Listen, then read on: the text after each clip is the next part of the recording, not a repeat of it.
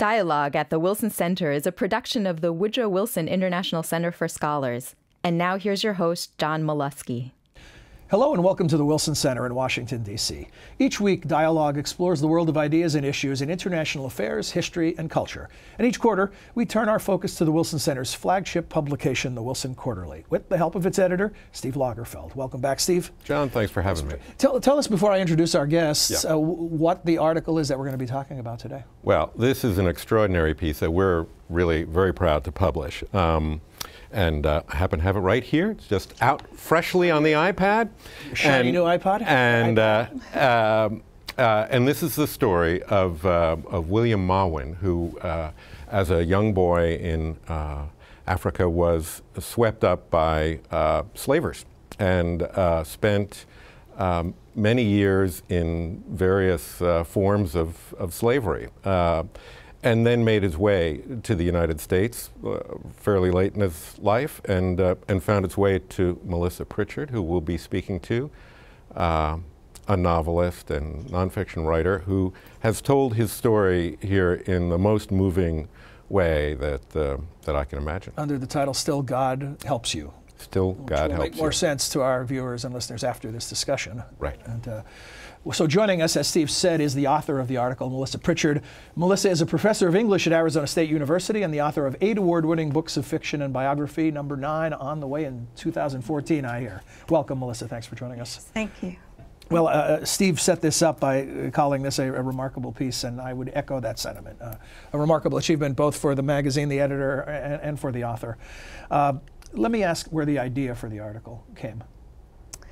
Excellent question. I heard William's story first in 2006 when a young filmmaker who was also a friend of William. And this is in Arizona? Yes, and I got together for almost an entire summer. We would meet in my office at my house and we would talk about William's story. We began to talk about it and how to shape it. We saw it as a kind of quest story, a hero's journey. We saw the potential in this story, it's a true story. And Edward has gone on to work on a documentary about William. It should be done by next May. And they started saying to me, you should write a book, Melissa, about this. And I said, oh yes, in the midst of everything else I'm doing, I should write a book. I kept telling William I would write his story one day. I promised him for years I would write his story. And he would say, that's okay, Mom. I know how busy you are. He calls me Mom. I know how busy you are. And when the time's right, you'll do the story. So last summer, I woke up one morning, I went, it's time.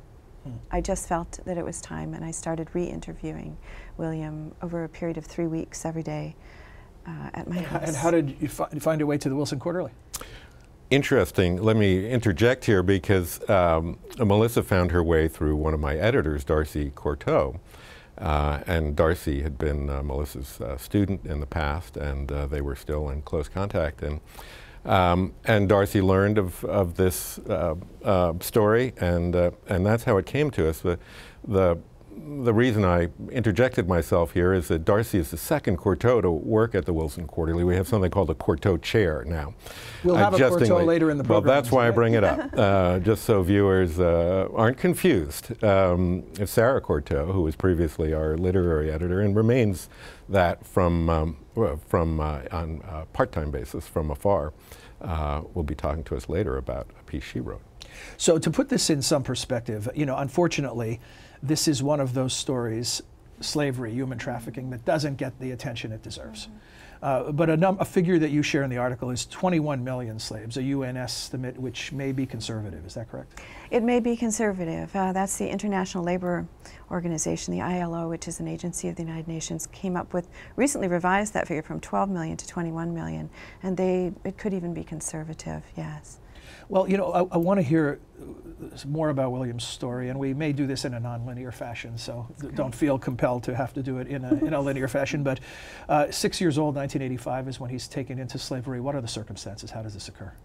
It occurs, he's staying with his grandmother in the village of Ajak.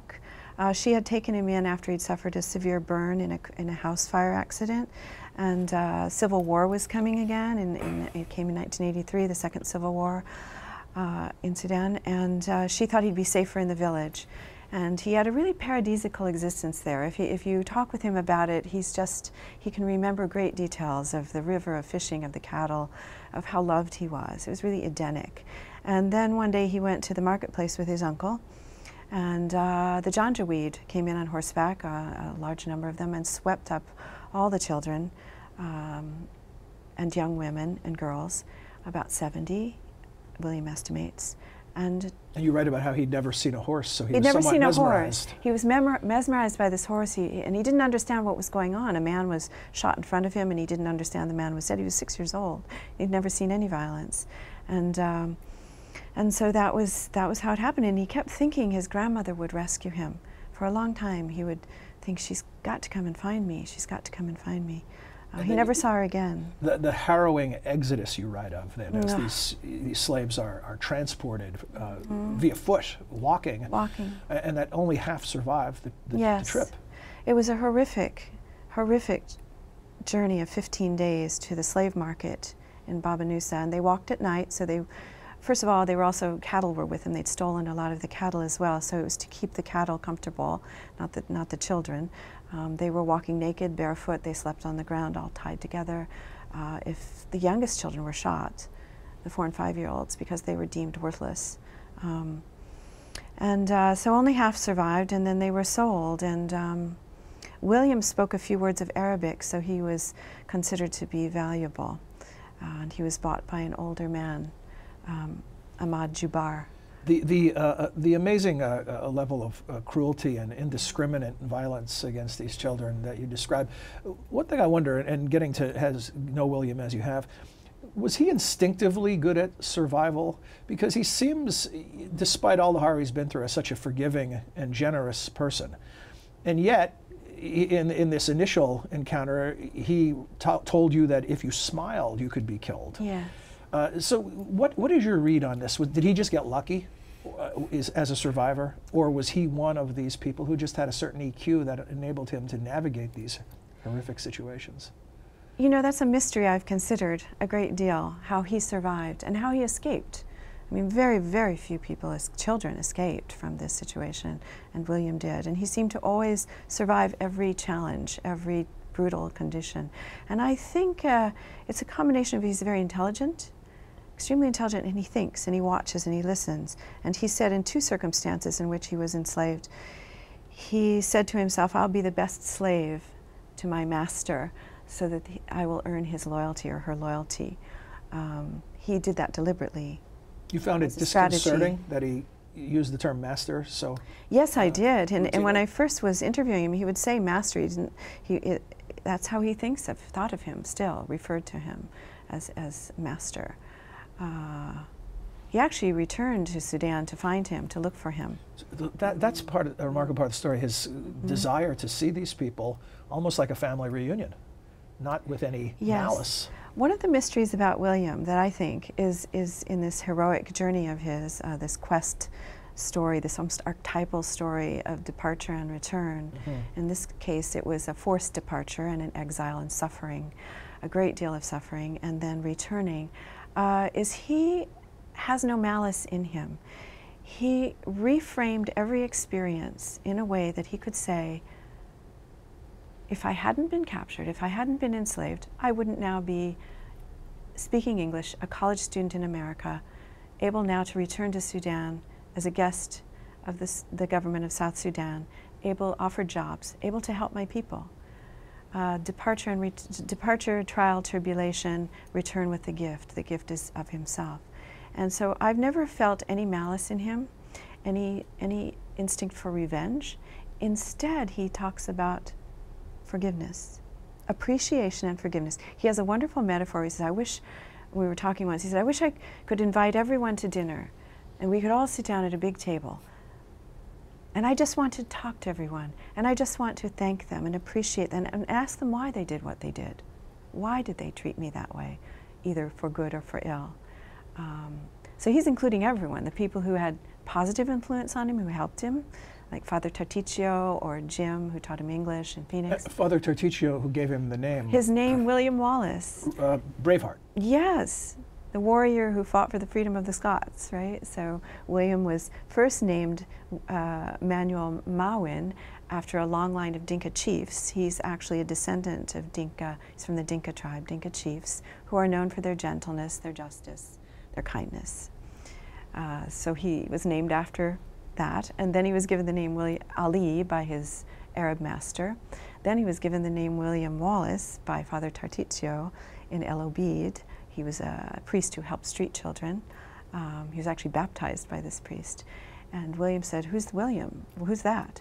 And he said he was a Scottish warrior who fought for the freedom of his people, which is another significant motif in William's life, fighting for freedom. Another very poignant moment during that period with Father Tarticcio is when you describe him playing soccer. Yes. And having a moment of childhood amidst this non-childlike existence. Absolutely, absolutely.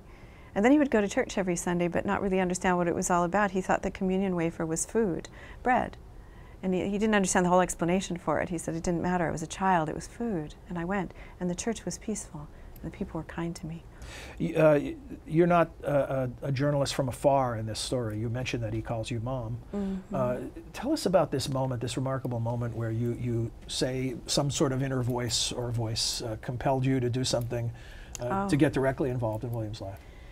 That's another big mystery in this story, and that I met William in 2005 and 6 and came to know his story. I lead a very busy life, teaching and writing and raising my own daughters, and so I'd lost track of him a little bit, but found out that he was working as a night security guard and had to drop out of school and was having trouble paying his bills. I did know that, and I felt concerned. But anyway, weeks went by, and all of a sudden I woke up one morning.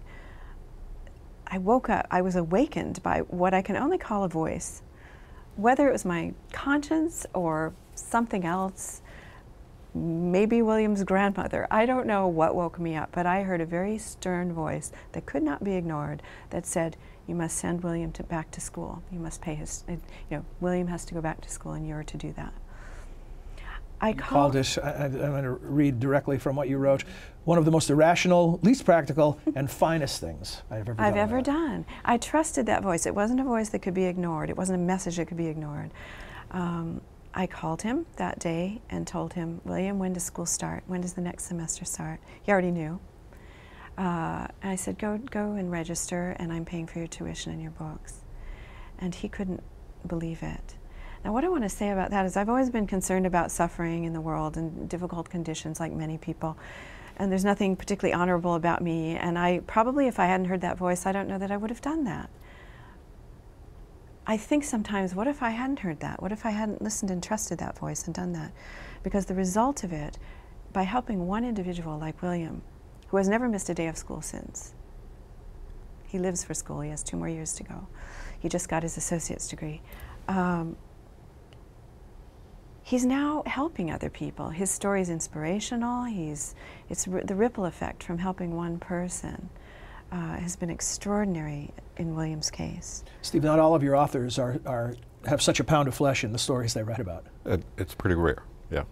And it's I think part of what makes this so compelling. It is all the things Melissa says, and there's this sort of voyage and return, and but also the way that their lives came together, I think, is a very moving part. There's something, part of the story. Excuse me, I'm sorry, I didn't mean to step on that last line. There's something that you wrote that I'd like both of you to reflect on a bit, as far as to me it jumped out as maybe a statement about our times. Yeah. Where you wrote that closeness, after all, implies responsibility that voyeurism doesn't. Yes. In a world of YouTube and of virtual realities, and perhaps it's the lack of that real involvement that can cause us to ignore big stories like this. Yes, because you feel overwhelmed by them and you think, well, what can I do? And I could turn the television off, or I could turn the video off or something and then go back. I do have things to do in my own life. But what William's story, his narrative, and I teach fiction writing, so I think in terms of narrative, his narrative is so remarkable in that you can turn it in any way, almost like a sphere. You can keep turning it, and in every aspect you can reflect upon it and gain a kind of lesson from it about one's own life. And on how to live a more human life, a more humane life. And I think this idea of assisting one person, the effect that I've seen it have over the years. And when William first started calling me Mom, I didn't know how I felt about that. I'd been a mother, I am a mother, and I have students, so I feel like even more of a mother. So I was like, another, oh, I don't know, what does that mean? What responsibility? What will I have to do? And then I just went with it. It started to feel right? It started to feel right. Actually, it felt really right when I started interviewing William last summer for this article. And we became very close. He would tell me things and cry, and then he'd leave the house as if he'd left a burden behind. What was the most difficult thing for him to speak about? Was it the incident where his arm is damaged and loses his fingers? Yes, well, two things. The two most difficult times for him to talk about openly and to tell me the details, and he did become emotional during both of these stories, was when he was captured, describing the little boy who was shot in front of him and died in front of him, smiling directly into William's eyes. William says, I can never forget that little boy. He was my age. He was my hero. He died trying to protect his sister who was being raped. That was very hard for William to tell. And then when we got to the day of his accident, 1999, August 1999, when he says, I left a part of my body in Egypt, in Cairo. It was a fact. He was illegally employed. There were about 200 Sudanese illegally employed in this factory. And the owner put him, he actually went in to quit that day. He was going to quit. And the owner said, you can't quit till you work a full day. And he put him in front of a brand new machine he'd never operated before. And William said, I don't know how to operate this machine. And he said, figure it out, and walked away. And he got his arm caught, and then in trying to extract his arm, instinctively reached with the other hand. Yes, and because he was illegal, he wasn't supposed to be in Cairo, in Egypt, he wasn't an Egyptian citizen, he couldn't be treated, it was hard to find treatment at a hospital. The whole story is harrowing. He had a hard time telling me that story. I could imagine. I had a hard time reading about it. Yes. We have, shockingly, less than 2 minutes left, and I want to turn to the editor's prerogative here. Is there something else you'd like to ask? We're not giving away the whole story because there's so much more, and that's why you should read the Wilson Quarterly, but what else would you like to Well, I would like to ask, when can I meet William? This is a really extraordinary story, and one of the reasons is he's obviously an extraordinary guy. But that's the question I have, is when can I meet William? Well, he's in Sudan right now. He's visiting his family in the village of Ajak, and he'll be back for school at Arizona State University in August. But he'd love to meet you. I really, this morning I was thinking, I wish he was here with me or instead of me or something, because you have to meet him. Follow-up where we can really. That would be fantastic. He's an extraordinary young man. You know, before we run out of time, we should just say the story comes full circle in that when he returns to Sudan, he's now a hot commodity. They want to hire him, offer jobs, go from a slave as a 6-year-old to now being a potentially national hero of sorts. It's a remarkable journey. Thank you for the piece that you wrote. It's fantastic. Steve, you know, for an editor, I'm guessing it doesn't get much better than this. This is what we're here for, John. Yeah, terrific piece. Thanks again. Steve and I will return in a moment with more from the pages of the Wilson Quarterly right after this. The Wilson Center is America's living memorial to its 28th president, connecting the world of policymaking to practical options derived from the world's finest ideas, research, analysis, and honest, nonpartisan conversation. Visit us on the web at wilsoncenter.org. And now we return to more dialogue at the Wilson Center. Welcome back. The spring issue of the Quarterly features a series of articles around the theme, the American Quest for Redemption. Sarah Courteau is one of the authors of one of those pieces. It's titled, Feel Free to Help Yourself. Sarah joins us from New York. Good morning, Sarah. Thanks for joining us.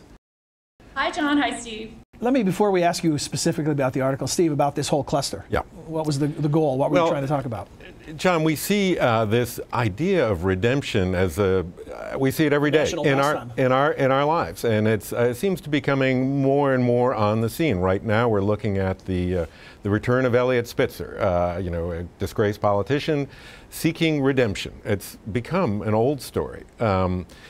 And we wanted to look at it at a kind of deeper level and look at sort of the historical roots. Why in America are we so prone to this? And we're very forgiving, which is a wonderful thing. But we wanted to look a little deeper.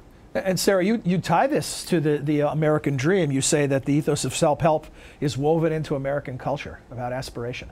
Yes, well, I mean, it's written right there in our founding document that we're right to the pursuit of happiness. And that's really the core of self-help. We are looking for the keys to a better life. And we feel that we have a right to a better life, a happier life. And that's really the core of this just multi-billion-dollar industry now. Multi-billion-dollar. You say 10 billion, I think, in the piece. Yes, and that's actually that's counting self-help books and programs and infomercials. They're you know, that's not even in counting things like in the dieting industry, all the food that people purchase as part of their dieting regimen. So it's a huge industry, and it is steadily growing, even despite the tough economic times. Where are its origins? Where do you trace this to? What was the first self-help book? Well, the first self-help book actually was across the Atlantic. Samuel Smiles wrote self-help in the mid-1800s, but it pretty quickly made its debut here, and then there were books. Dale Carnegie's How to Win Friends and Influence People in the 1930s was a huge bestseller, and really brought this genre kind of mainstream. You know, it's interesting because there's a change in the genre too.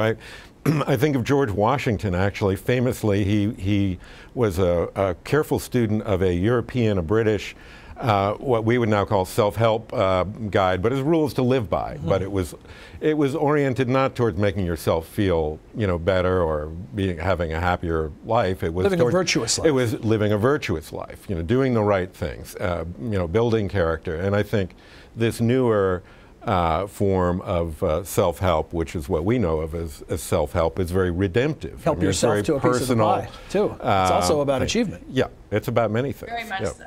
Yeah. Yeah, well, you write about the movement from you to I. That's what I was anticipating you were going to talk about. Right. Explain that notion that self-help was you in the days of Dale Carnegie, and it became I, the author, and my wonderful example in the current literature. Well, that's interesting because that actually leads to where I became interested in the self-help genre, which is, I mean, I'm a literary critic by trade, and in the nonfiction broad category right now, what's really popular is memoir. And so many memoirs are about, you know, about a person's personal journey, often through some kind of hardship. And people read these not just for their literary value, but really for inspiration. And so it's a small leap from something like Elizabeth Gilbert's Eat, Pray, Love, which is hugely successful, about her year as a divorcee, traveling the world and finding herself, to a book like, also very, very popular recently, Gretchen Rubin's The Happiness Project. These books kind of are representative of what I call a shift, a pronoun shift in the culture from you to I. When you look back at the sort of founding tomes of American self-help, like, for instance, Dale Carnegie's How to Win Friends and Influence People, the stories of inspiration are anecdotes. They're about other people there, and there has been a profound shift now to the personal lives of these authors. They are what are now held up to us.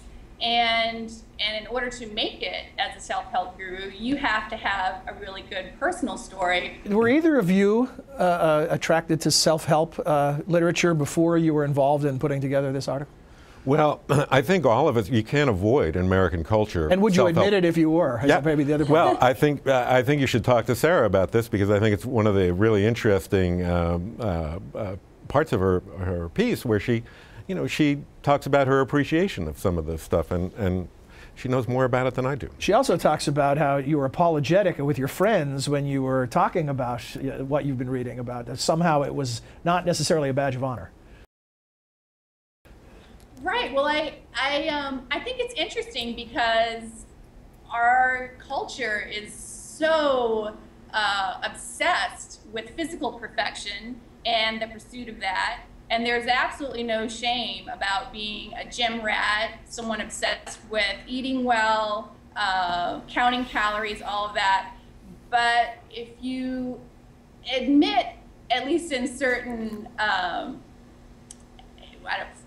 educated circles, that you read something like the Happiness Project and don't kind of attach an asterisk to that in some way, a wink wink ironic asterisk, then I do think that there is people kind of give you a sidelong glance. And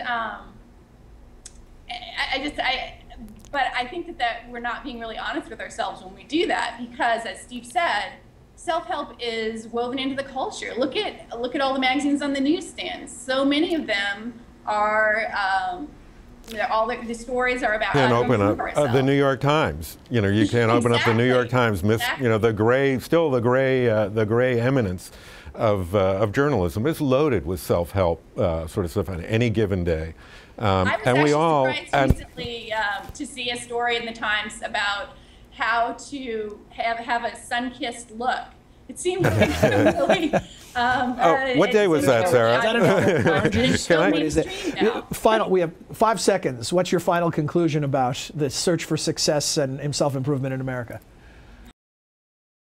Well, as I conclude the article, I think it's really important to be able to appreciate self-help, but not to look to it for all the answers, because ultimately these people, as good at storytellers as they may be, don't have it all figured out, and we don't even know the full story as far as their lives go. All we know is what they presented us. So they present us with a great story, but maybe not all. Sarah, it sounds like you're on your way to being a self-help guru. There's the basis for a book. Right. Steve, Sarah, thank you. For me on a bookstore near you. Thanks again.